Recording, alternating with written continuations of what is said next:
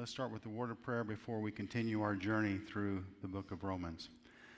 Heavenly Father, we come to you in Jesus' name to give you thanks and praise. Lord, we do glorify your name. We thank you for your Son, Jesus Christ, our risen Lord and Savior. We thank you for his precious shed blood. We thank you for his death, his burial, and his resurrection. And we thank you, Father God, that we are born again in and through him. That, Lord God, you have called us by name, that our names are written forever in the Lamb's book of life. We thank you, Father, for the gift and the indwelling and the immediate presence and the power and the counsel and the leadership of your Holy Spirit. We thank you for the truth of your word, Father God. We thank you that you hear our prayers. We thank you that you know us. And that, Lord God, we just give you thanks and praise, and do anoint and bless each one here, each one who will watch this message. Anoint my heart, my mind, my very soul, my lips, as I bring this message forth for the glory of Christ. And it's in Jesus' name we pray. Amen. Amen. Well, tonight we're going to continue our journey through Paul's letter to the church in Rome. And tonight's reading, to get us started off with, I'm going to be beginning in Romans chapter 1, and I'm going to start with verse 18, although tonight's message will be focused upon 24 through 27. But let's read this. For the wrath of God is revealed from heaven against all ungodliness and unrighteousness of men who suppress the truth in unrighteousness. Because what may be known of God is manifest in them, for God has shown it to them. For since the creation of the world, his invisible attributes are clearly seen, being understood by the things that were made, even his eternal power and Godhead, so that they are without excuse. Because although they knew God, they did not glorify him as God, nor were thankful, but became futile in their thoughts, and their foolish hearts were darkened. Professing to be wise, they became fools, and changed the glory of the incorruptible God into an image made like corruptible man, in birds and four-footed animals and creeping things. Therefore God also gave them up to uncleanness in the lust of their heart, to dishonor their bodies among themselves, who exchanged the truth of God for the lie, and worshipped and served the creature rather than the Creator, who is blessed forever. Amen. For this reason God gave them up to vile passions. The men, leaving the natural use of the woman, burned in their lust for one another, men with men committing what is shameful, and receiving in themselves the penalty of their error, which was due. So as we begin tonight, we begin to look in Romans chapter 1:18, chapter 1, verse 18 through Romans 3:20. We get in some pretty tough sledding, so to speak. There's some very difficult passages there, and of course we're covering some of them tonight. And as a teacher and a minister, we dare not do any injustice to the passage. We have to be, I believe, teach the whole counsel of God. Matter of fact, James chapter 3 verse 1 says, "My brethren, let not many of you become teachers, knowing that we shall receive a stricter judgment." I can assure you I keep this verse in mind every day of my life as I seek to teach and preach the gospel, because it's so important that by God's grace and by his anointing and his call that we get it right. Acts chapter 20, verses 26 and 27, Paul talking to the leaders of Ephesus in Miletus, he says here something that is profound to a teacher. He says, "Therefore I testify to you this day that I am innocent of the blood of all men, for I have not shunned to declare to you the whole counsel of God." And I think that's an interesting passage there, because he's saying, I'm innocent of the blood of all men. Why? Because I have not shunned to declare to you the whole counsel of God. The inference there is quite clear, is that if he perhaps would not declare the whole counsel of God, that there may well be some culpability on his part, some responsibility, some accountability, some shedding perhaps of blood by not teaching and preaching the truth. So as we go into these passages tonight, again, verse 24, God also gave them up. And this is basically what's happening here, is that we have people, there are people who basically they are suppressing the truth of God's word. They deny God. They want nothing to do with God. They want to live life by their own definitions. They want to they're dead in their sins and trespasses, and they know it not. They're blinded to the truth of God's word. And what happens is that God continues to strive with them and to woo them and to look into creation and all the things around them. And he will send people across their path perhaps to minister to them and share the gospel or to encourage them in some way. But what happens is they will continue to refuse him, to refuse that call. They will continue to refuse to glorify him. They will continue to refuse to not be thankful to him. Their thoughts will be darkened. Their foolish hearts will be darkened. Their thoughts will be abstract and disconcerted. And they will profess to be wise. But the Bible says they became fools. And what happens is they create gods of their own making. He says in verse 23, they changed the glory of the incorruptible God into an image made like corruptible man. And so what this is talking about is idolatry, this ungodliness we speak of in verse 18, and unrighteousness. Ungodliness, as we spoke of in the previous weeks, ungodliness is that situation where we no longer have a vertical connection with God. We don't recognize him. We refuse to thank him. We refuse to acknowledge him in any way for who he says he is. And that creates ungodliness. And a byproduct of that, once the vertical is gone, our horizontal relationships with our fellow man results in unrighteousness in the way we treat one another and abuse one another and sin against one another. And as I mentioned last week, we can never truly have a proper horizontal relationship with our fellow man unless we have a proper relationship with our Creator God. So what happens here tonight, what we're talking about in verse 24, God gave them up. He gave them up to uncleanness and the lust of their hearts, to dishonor their bodies among themselves. They exchanged the truth of God for a lie, worshiped and served other things. Verse 26, God gave them up to vile passions. And he talks about that even the women exchanged the natural use for what is against nature. The men, leaving the natural use of the woman, burned in their lust for one another, men with men committing what is shameful. The New Living Translation has those verses in 26 and 27 like this. This is why God abandoned them to their shameful desires. Even the women turned against the natural way to have sex and instead indulged in sex with each other.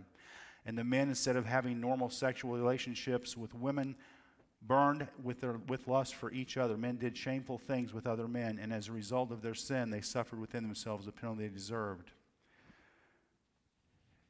In studying this message, one does well to, I believe, look at, in this particular case, I have 12 translations here, and if we go back, we have the 1611 King James, and if we go back even further to this same passage in the 1534 William Tyndale Bible, which predates the King James. King James has about 80% of the 1534 Tyndale in it. You go back to 1534 and say, well, are we missing something here? Can it really just mean what it says, or it means something different? Well, William Tyndale, for this cause God gave them up unto shameful lust, for even their women did change the natural use unto the unnatural. And likewise also the men left the natural use of the woman and bret or burned in their lust one on another. And man with man wrought filthiness and received in themselves the rewards of their error, as it is according. Oftentimes what we'll find in Scripture is, again, once you read a passage that perhaps poses some difficulties or some challenges or some hard truths, I always encourage you to read it. And of course, with internet access, it's easy to do in all the technology we have. But read it in 5, 6, 10, 15, 20, 30 versions if you want. Because, again, you may not be a Greek scholar in this particular sense of the word, but I can assure you, By the time you get through 20 Bible translations on a particular passage, you've been through a boatload of Greek scholars. That's who puts these things together. It's just not some guy working out of a minivan under a bridge somewhere. You've got hundreds of scholars and with all kinds of letters behind their names coming up with these different types of things. So when in doubt, just pick up a few more versions. And that's what I did. You can go all the way back as far as you want to go, but basically this is what it says. And why are these verses controversial? Well, I believe in today's culture, it speaks clearly to those things that would have to do with homosexuality and lesbianism and things like that. The Bible clearly addresses this here. And so what happens when we get to these types of verses, some of the things that was laid on my heart this week, is we try to avoid them. We don't want to be confrontational. We don't want to hurt feelings or step on toes. But we have to be mindful that not everything in God's Word is simply on a dessert menu or what we'd like to hear. And many people do indeed approach Christianity. This is very much like we approach a dinner buffet. We look right away for the desserts and pay little attention to what perhaps is more healthy and needful. And I would also encourage each one that while it's convenient to have a preacher or teacher hand you a shiny gold nugget or two from Scripture and say, here you go, see you next week, it's far more to your benefit if you open your Bible with a pick and shovel in hand and begin to dig and continue to dig and continue to dig. I firmly believe that the Word of God in one hand and the Holy Spirit within your heart, you can learn a great many things, and you'll find that God has lessons for you, and He wants to teach you one-on-one if given the time. I personally find soundbite Christianity of little use. So we look at these passages here and some of the difficulties here. I think what we have to do is look at the context of what's being written, if you will, that basically that the women turned away from the natural way to have sex, indulged in sex with each other, men doing the same thing, no sex with the women, burned with lust for one another, they did shameful things with other men. And so we have to define, if you will, what God's plan is here. I think we need to establish that firmly. Mark chapter 10, verses 6 through 9. Jesus speaking, but says, God made them male and female from the beginning of creation. This explains why a man leaves his father and mother and is joined to his wife, and the two are united into one, since they are no longer two but one, and let no one split apart what God has joined together. If we go back a little bit farther in Genesis chapter 1, verses 26 through 28, in the New King James, then God said, let us make man in our image according to our likeness. Let them have dominion over the fish of the sea, over the birds of the air, and over the cattle, and over all the earth, and over every creeping thing that creeps on the earth. So God created man in His own image. In the image of God He created him. Male and female He created them. Then God blessed them, and God said to them, be fruitful and multiply, fill the earth and subdue it. Have dominion over the fish of the sea, over the birds of the air, and over every living thing that moves on the earth. We follow up in the next chapter of Genesis, Genesis chapter 2. We see Adam gave names. This is kind of a recap of what happens, a further explanation, if you will, an expansion of what happened in Genesis chapter 1. Adam gave names to all the cattle, to the birds of the air, and to every beast of the field. But for Adam there was not found a helper comparable to him.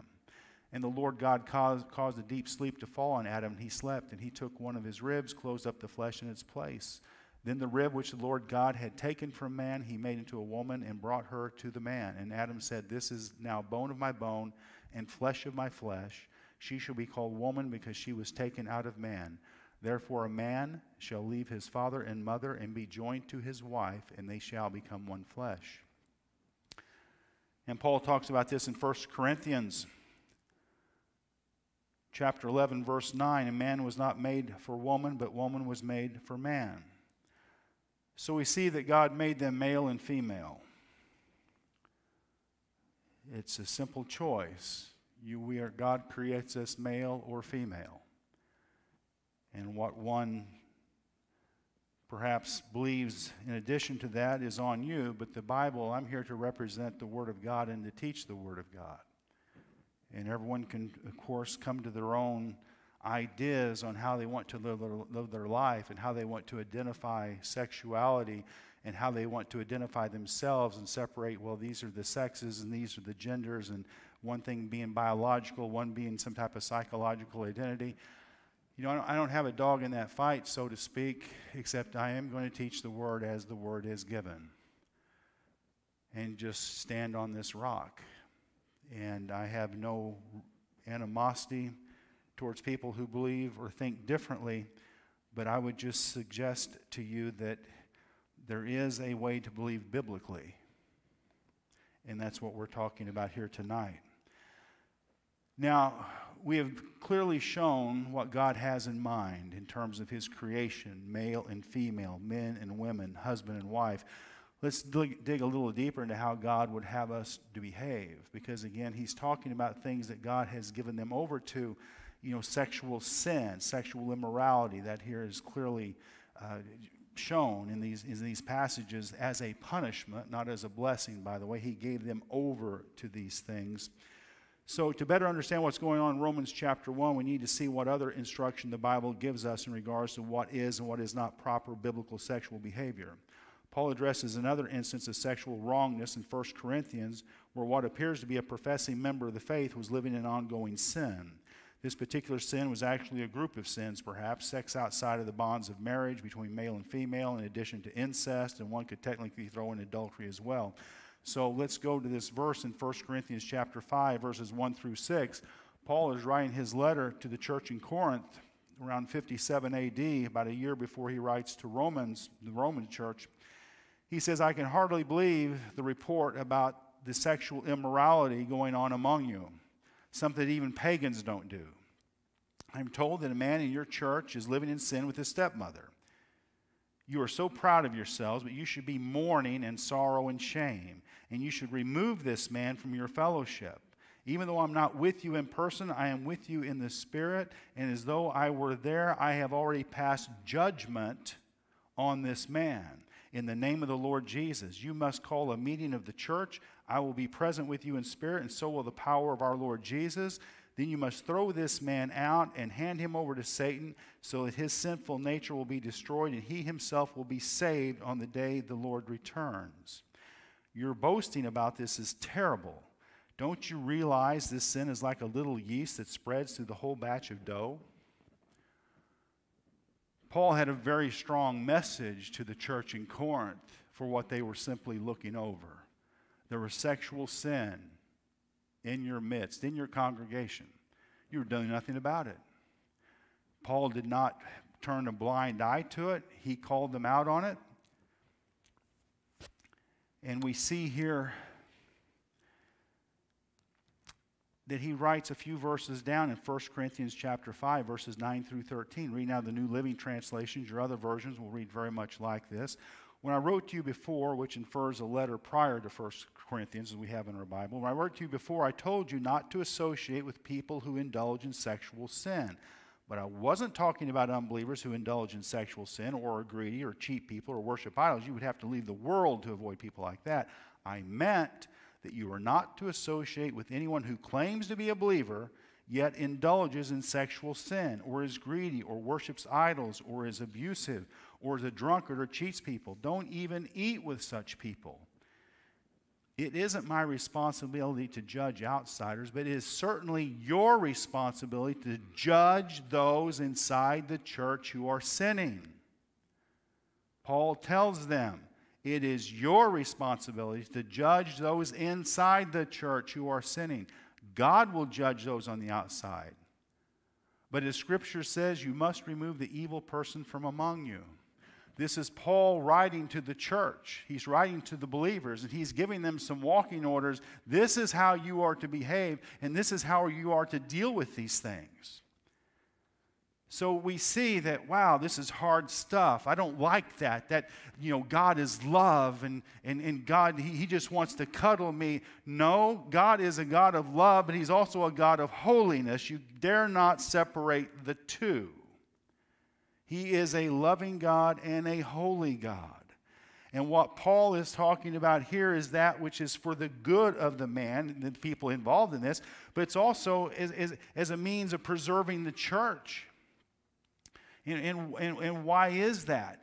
Because if you let it go, it spreads, if you will.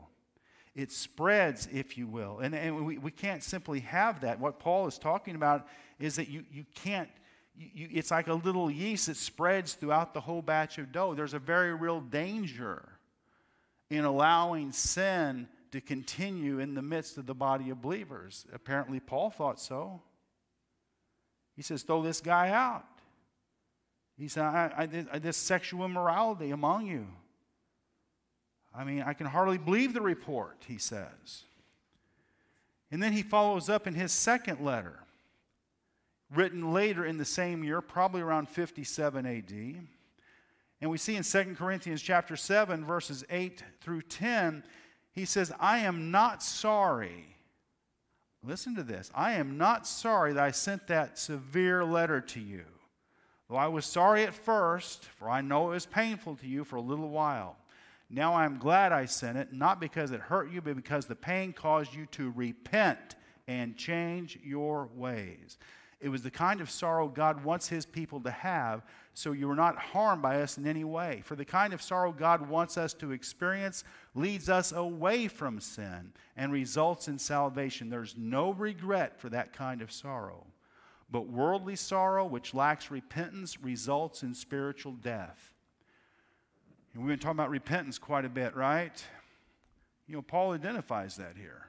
Just because you're sorry doesn't really mean anything in the big picture. He's looking for godly sorrow, which leads to repentance, which means we turn away from our sin and turn into God. And this is written to a body of believers, by the way, the church in Corinth. He's not writing to unbelievers here. He's writing to believers. So here's the thing. For Christians, there is still a place for repentance in your life for the sin that you commit. I'm not speaking of losing your salvation or salvation by works. I'm just simply talking about the simple truth that as we commit sin, we do well to repent of that sin as Christians and ask for forgiveness in the name of Jesus. And if you do not do that, well, I've been saved, I don't need to ask that. You're taking a really bad class because you are separating yourself from God. And say, well, I'm just going to do what I want to do, and I just trust I got my hell insurance, it's going to work out. And again, I think that's a bad class to take, and that's not what Jesus has called us to do. But Paul has a very stern view of sin, as does God. So let's explain this. Let's explore this a little bit better, because we have to peel the onion here and say, okay, what's going on here? First, God is turning sinful people over to sexual sin in Romans 1. Read the passage in Romans 1 again. God is not blessing their sexual independence. He's not blessing their sexual preference. He's not condoning their sexual freedom. God is not winking at homosexual and lesbian behaviors. Rather, God is giving them up to their sin. Paul is quite clearly reprimanding the church in Corinth for the sexual immorality that they are tolerating in their fellowship. They are not recognized as two consenting adults. They are not recognized as those simply exercising their freedoms. After all, we love each other, and God loves us, and we're not hurting anyone, so it must be okay. We're members of the church, or at least he was. No, quite the contrary. The man is placed under judgment by a loving God, but let us not forget a holy, sinless, and righteous God. And we look at these passages here, too, particularly in Romans chapter 1, there's going to be false teachers and they're already all around us. We have churches for people who believe they can be Christians and still involved in this type of behavior. It doesn't line up with Scripture. And one of the things they'll do is look at the word natural, and that's Strong's number of 5446. And what they want to do is so often the case in today's politically correct and cancellation culture, is simply to redefine what words mean and to make them say something they were never meant to say. So what this means is it's not just the natural use or the way that men and women are built, but it's what's natural in terms of, do I have a natural affinity for this guy? Or do I have a woman has a natural affinity? It's a natural thing for us. It's not unnatural for us. It's we naturally do this. No, it's sin. If we look at the word phusikos,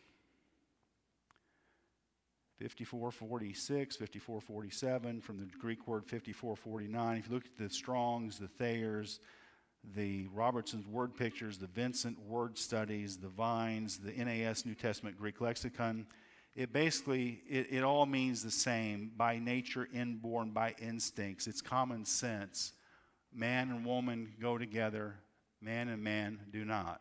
That's not the creation event. It was never meant to be that way. And a matter of fact, to prove that even more, God is turning them over to their sin of doing what? Women with women's sex, men with men. He's turning them over to that. They are committing what is shameful. And that's what the Bible clearly says.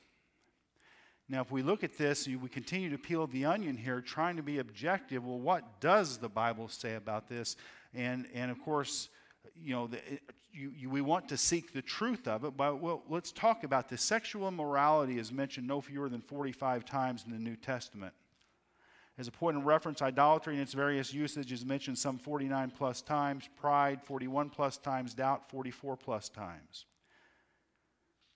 With that said, however, nowhere in the New Testament is sexual sin and sexual immorality clearly detailed and defined. Paul is writing both Romans and 1 Corinthians well before the New Testament, as we know it was complete. So you ask questions of the text. What is sexual immorality? Is it clearly defined? It's alluded to. It's talked about. It's a sin. We know that clearly in Scripture. But how did he arrive at his description of it, or the rules of the road? How does he define that? Well, if you look closely, we have a problem here. How do you define it? How Paul defined it? How are we to understand it today? Both the Corinthian letters, 1st and 2nd Corinthians and Romans, were written somewhere between 57 and 58 A.D.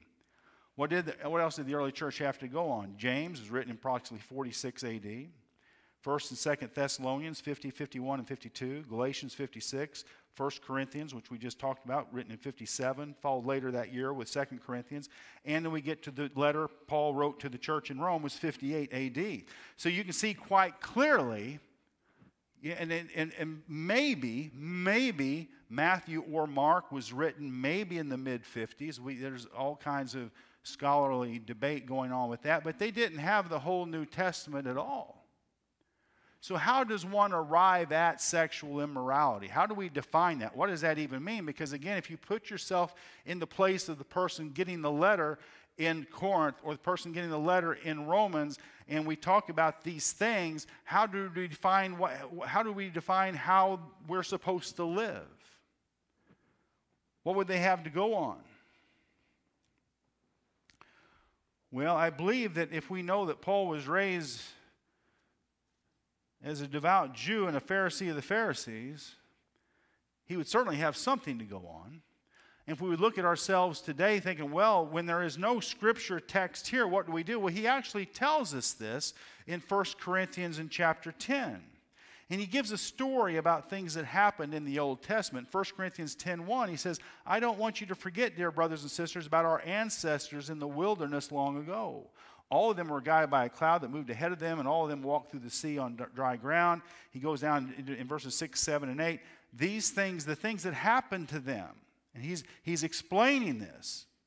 Because again, when he wrote this letter to 1 Corinthians, it was written a year before he wrote the letter to Rome. So it's about 57 A.D. So this was even earlier. He says, these things happened as a warning to us, so that we would not crave evil things as they did or worship idols as some of them did. As the scriptures say, these people celebrate with feasting and drinking. They indulge in pagan revelry, and we must not engage in sexual immorality as some of them did, causing 23,000 of them to die in one day. And we finish up in verse 11 of 1 Corinthians 10. These things happened to them as examples for us. They were written down to warn us who live at the end of the age. So we see that these things in the Old Testament were shown and written to us in the New Testament age as a warning, as an example on how then we should live. So basically what you will hear oftentimes, well, that's Old Testament. That's Old Testament. Well, here's the thing. We're not talking about Levitical diet laws or how to cut your beards or whether it's good to have a tattoo or not. We're not talking about whether or not we can eat a ham sandwich. We're talking about much deeper issues with much more serious consequences. Paul defines sexual immorality as sins against your body, which is the temple of the Holy Spirit. That ups it just a little bit. What do I mean? 1 Corinthians 6:13 says, food for the stomach and stomach for foods, but God will destroy both it and them. Now the body is not for sexual immorality, but for the Lord, and the Lord for the body. And he goes on in 1 Corinthians 6:18 through 20, flee sexual immorality. Every sin that a man does is outside the body, but he who commits sexual immorality sins against his own body. Or do you not know that your body is the temple of the Holy Spirit who is in you, whom you have from God, and you are not your own? For you were bought at a price. Therefore, glorify God in your body and in your spirit, which are God's. So Paul lays it out quite clearly. We can look back to the Old Testament for examples on how to live. We are not under the law. We are redeemed from the law, but yet there are examples in the Old Testament how we should live. Well, that's Old Testament. I'm not going to do that. Paul is telling us right here, these things were written to be as a warning, as an example on how then we should live. What else did they have? The New Testament wouldn't be completed for another 50 years. You're writing to a people that all they had, many of them were scrolls or perhaps parchments or some collection of Old Testament books. That's all they had. The New Testament was a baby. It was still coming about. How then should we live? Well, Paul does exactly what Paul knew to do, because the New Testament wasn't complete for him either. And so that's why he tells us that we need to look back and learn from these things and say, so you look back and say, okay, well, what do we find out here? What do we learn? Are there any scriptures at all, Paul, that can help us? And yes, there are. If we look in Leviticus 18 as an example, you see, if you will, a complete fleshing out of what God considers sexual immorality. Paul tells us to look to the Old Testament as examples and warnings and to learn from them. We're not looking to them for our salvation as such. That's in Jesus Christ and Him alone. We repent and we believe. It's a free gift, His unmerited favor. This is not about that. This is about how to live on this side of the cross. So we look in Leviticus 18. What's some of the highlights here? The Lord speaking to Moses. Give these instructions to the people. I'm the Lord your God. You must never have sexual relations with the close relatives, for I am the Lord. Do not violate your mother by having sexual relationships with your mother. Do not violate your father by having sexual relationships with your mother. Do not have sexual relations with your father's wife, which would include stepmothers, things like that. Do not have sexual relations with your sister or half-sister. Do not have sexual relationships with your stepsister. There's a whole list of these. If you look in Leviticus 18, there's a whole list. I mean, just a whole chapter written on here is the description of what sexual immorality is. That has not changed. God's definition of sexual immorality has not changed from the Old Testament to the New Testament. We're not talking about shaving your beard, getting a tattoo, eating a ham sandwich. We're not talking about this. We're talking about these things as it pertains to your behavior as a Christian, since your body is the temple of the Holy Spirit. And when you sin against your body, Paul calls it out as being something even more heinous than normal. Do not defile yourself by having sexual intercourse with your neighbor's wife. Do not permit any of your children to be offered as a sacrifice to Moloch. Do not practice homosexuality, having sex with another man as with a woman. It is a detestable sin. Period. But I love him. I love her. You know, what sin didn't you love? Perhaps is a better question. Of course you love sin. That's what makes it so much fun, right? You put a person on or have the more emotions, the harder it is to give up. But it is nonetheless a sin. A man must not defile himself by having sex with an animal. So if we look at the way this is positioned here, which is interesting in the sequence in Leviticus, is don't sacrifice your children to false gods, don't practice homosexuality, and don't basically have sex with an animal. Those things all seem to be somewhat important. And those are the guides that we have for us today. You must not commit any of these detestable sins. So when we look at what God is doing here, it's almost like God, we go through life and perhaps we don't know Christ. And it's almost like God sends us, we're walking against a headwind. We are basically, God is pushing back against us to reconsider our ways, to acknowledge Him, to look around and see His creation, to answer the call upon our heart. But we continue to trudge ahead and to go forward, resisting Him, not acknowledging Him, blowing Him off, as it were.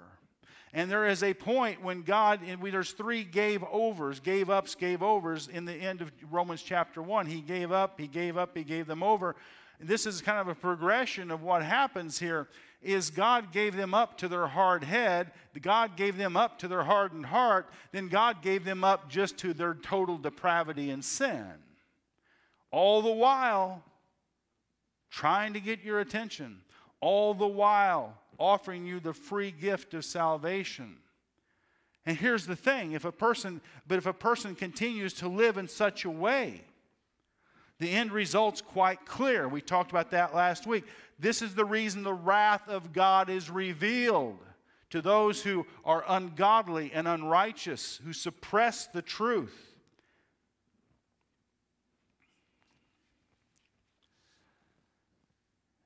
What I've tried to do tonight is give, and I already know, I've been around long enough to know, I'm not trying to fight with anybody. I'm just preaching the word here. But there are going to be people, well, I don't believe that way. I get that. Man, there's people who don't believe that. Why would that surprise me? Well, we're homosexuals and we're in love and we go to church. You wouldn't have made it in that Corinthian church if Paul had found out about it. That's just the way it is. He said, you think everything's okay? No, I'm ashamed of you. You identify this person. Out they go. Well, we're lesbians and you don't understand. We love each other and God is love and we love each other and God wants our happiness. No, God wants your soul for all eternity and to save you from hell and eternal punishment. That's what God would like. But again, we try to redefine these things. So I was seeking the Lord this week and praying. And seeking the Lord and praying and studying and praying. That's just my lot in life. I see 20 patients today at our business. Thank you, Lord. And I spend every morning for a couple of hours and 4 or 5 hours at night. As my wife can tell you, I just read and pray and read. I take this very seriously. And there's nothing magic about this. You can do it too. Okay, there's no magical thing I've got here. It's just a matter of allocating my time, and I am just as busy as most anyone else out there in the secular. But my home time is I've decided just to turn the stinking TV off. There's no news I want to watch, but there's news that I need to deliver. and thus the Wednesday night messages. But I wanted to share with you as we close out tonight some of the things that the Lord has laid upon my heart to share with you. And I'm just going to read them as I wrote them, and please forgive me for just looking down, but here it is. There are no new ways to become Christ-like. Satan, however, always has new ways to drag us deeper into sin and deception. If you're always looking for something new, Satan will make sure you find it. It is a false Christianity which allows one to ignore sin, to live in sin, to promote sin. When we try to redefine sin, we are trying to redefine God's holiness. True repentance is a complete surrender of yourself to God. This is not a work, it's surrender. To invite Jesus into your heart, by definition, is to ask for a complete transformation, to become born again. And herein lies the problem for many. They want the Jesus whom they have tamed, the Jesus they want to see versus Jesus Christ, the Holy Son of God. They want the Jesus who is livable and likable in their current worldview, not the Jesus who changes their worldview altogether. Please know there's a huge difference between adding Jesus to your life and Jesus actually changing your life. When you refuse to repent, when you refuse to see sin for what it is, when you refuse to surrender to God, you do refuse the free gift of salvation. You cannot become a Christian on your own terms. One may certainly identify themselves as a Christian, but if not truly born again, an unforgiven sinner they shall remain. Today, many of us want Jesus as long as he checks his holiness at the door. Today, many have no problem belonging to a church as long as there's no talk of sin, no talk of eternal consequence of denying Christ, no talk of being double-minded, no talk of the lust of the flesh, the lust of the eyes, and the pride of life, no talk of hell. But let me remind you that Christianity is not a club you join and grace with your presence whenever it's convenient. Jesus Christ is not simply another face or choice on a dating app. He is the great I am. He is the creator of all the heavens and all the earth. He is your creator. Jesus did not shed his blood for you and give his life for you for a lukewarm relationship. He's looking for a true marriage. He's not seeking to simply shack up until something better comes along. Jesus wants a true relationship, a true marriage with you. Prenuptial agreements are not allowed. Everyone on the broad road leading to destruction thinks they're right. After all, they must be. Look at all the people traveling with me. Look at all those around me who agree with me. We have a consensus. We have a majority. Certainly things must be as we believe them to be. The answer from God is simply no.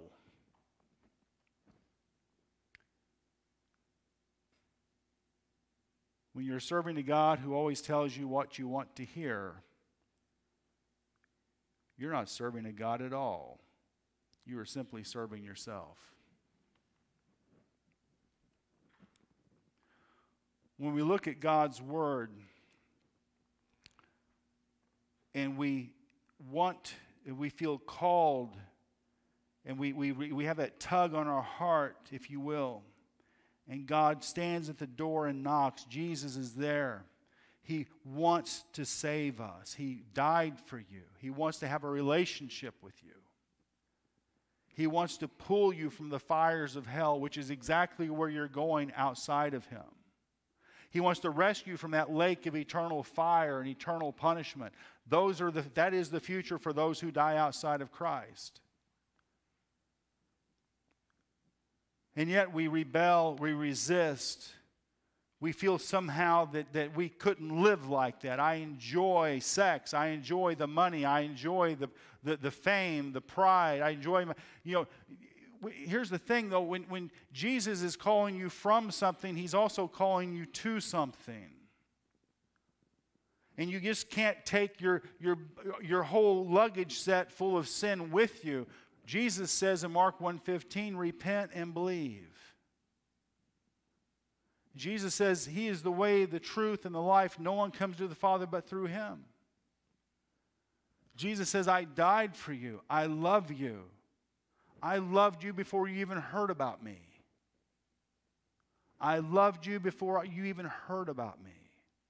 And He loves each one of you here tonight. He loves each one of you watching. Jesus loves you. He shed His blood for you. He died for you. He calls you.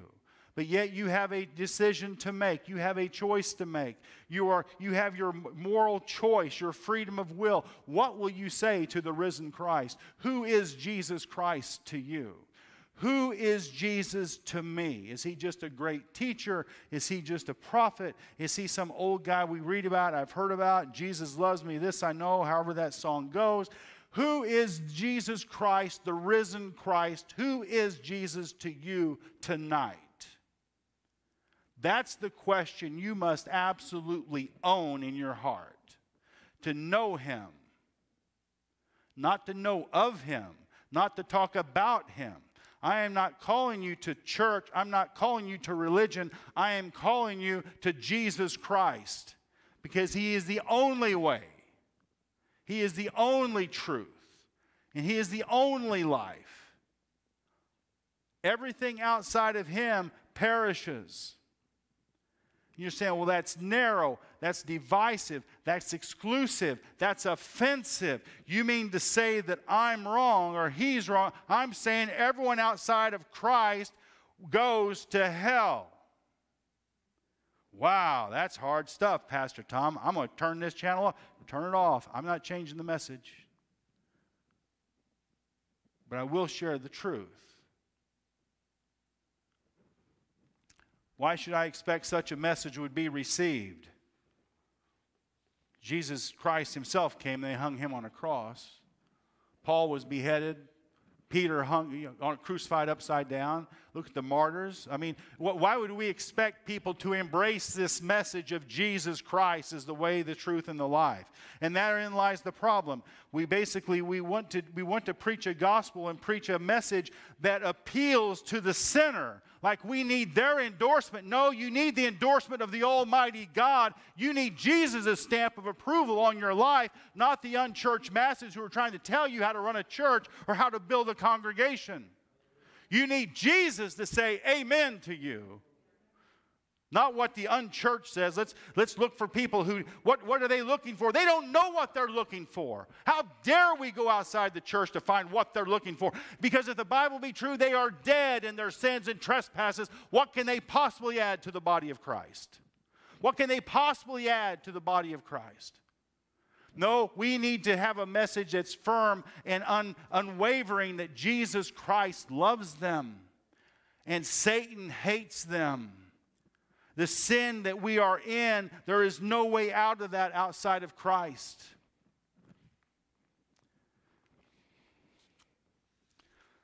I mean, I know. You start talking like this and preaching like this, oh, that's fire and brimstone. Get over the dessert menu Christian life you're living. Let me just be frank with you. It sickens me that all people want to hear about is the dessert menu. I look on Facebook, all the Christian memes. None of them calling people to repent. It's about how God loves you so much. What about the person living in adultery? Does that meme apply to them as well? What would Paul say to them? What would Paul say to them? We're afraid to call it out. And I'm all for encouragement, and I'm all for rah-rah, we're more than conquerors, and all things are work together for good. It's not going to work together for good if you're living in sin and not repenting of it. It's not going to work together for good if you're in a lifelong homosexual relationship or lesbian relationship or committing adultery or shacking up. Which Bible are you reading? It doesn't work out okay. Well, I like this. I feel good. Of course you do. That's what sin is all about. But is it worth your soul?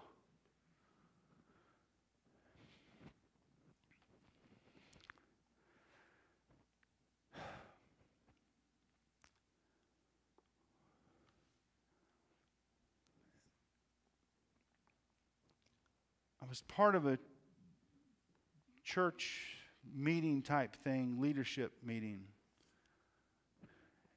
which was very good. Very wise, anointed men and women were on there on the Zoom thing. And there was a common consensus among all the Christian leaders, that everything was basically going to hell in a handbasket. That was the takeaway, to use the day's vernacular. Forgive me, but that's just what it was. That this may be a wake-up call. This may be a precursor. The worst may be is yet to come. All these types of things, and I'm cool with that. I don't know where we're at in the biblical prophecy eschatological timeline, but let's just say that's true. Well, those of us who know Jesus, let's just imagine that is true. Okay, now how should we live? We need to be out there talking about salvation in Christ. We need maybe talk, we can talk about politics all you want, but the simple truth is people need Jesus a lot more than they need Donald Trump. Did you know that? That's just a fact. That's just a fact. And I'm not trying to, that's a different thing. I'm not going to talk politics. I don't care. I'm an American citizen. I'm going to vote, and I don't care who wins. I do care, but whatever happens, guess what? I'm going to work the next day because I work every day. I'm going to continue to preach the word. I'm going to continue to work, and who wins, who loses, all I can do is vote. Praise God. But whatever happens, I'm going to work, and I'm going to preach the gospel. That's it, as boring as my life is. If we're in the end times, if we're coming down the home stretch, if things are going to get worse and all the conspiracy, okay, how then should you live? You should be living with an eye towards winning souls, because if this is the end times, if we are coming down around the fourth curve, at the fourth corner, when do you plan to start sharing your testimony? When do you plan to start inviting people to share with them the teaching, the church attendance, the videos, whatever? How are you going to reach people? We have a responsibility. We're talking about, on the weekend services now about being filled with the Holy Ghost and seeking the spiritual gifts. And that's, praise God, I'm a Pentecostal, ordained Pentecostal, tongue-speaking, somewhere between Martin Lloyd-Jones and Smith Wigglesworth, and basically some people would just call me confused, but I absolutely know that the power of the Holy Ghost and the gifts are real today, and the fruit of the Holy Spirit. But I also know that we must have sound biblical doctrine on which to stand and not be a bunch of Fruit Loops. But I also know this, as we grow in our understanding of God's Word, and as we grow in the presence of God, as He grows within us, as we become less and He becomes greater, and the gifts become manifest, ultimately they must result in being witnesses throughout the ends of the earth. You shall receive power from on high, and then do what with it? Stand and look in a mirror? No, you will share the good news of the gospel. You will do it with power. You will do it with signs and wonders following. That's who God has called you to be.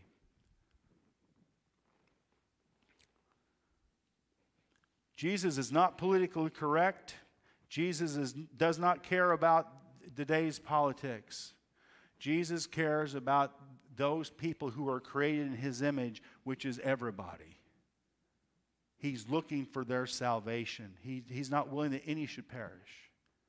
God so loved the world that He gave His only begotten Son, that whosoever should believe in Him should not perish but have eternal life.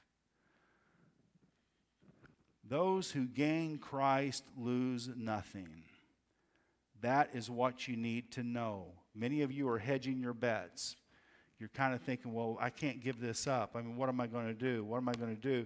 Let me share with you that there is nothing when you repent of your sin and you ask Jesus Christ to come into your life, He's not going to just leave you hanging, okay?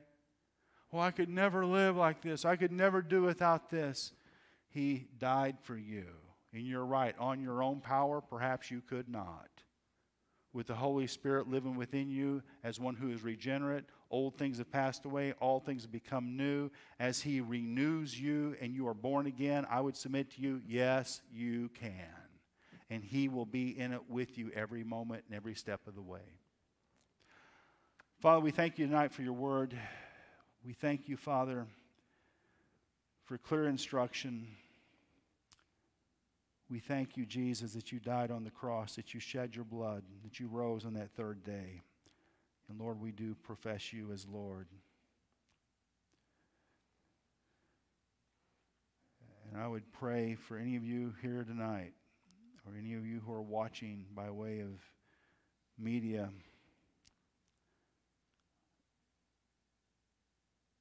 that if you want to give your life to Christ, if you want to quit running, quit struggling, quit living in vexation and doubt and turmoil, quit simply not knowing why you're even here, I would encourage you to pray with me. Dear God, I come to you and I ask for forgiveness. Forgive me of my sins.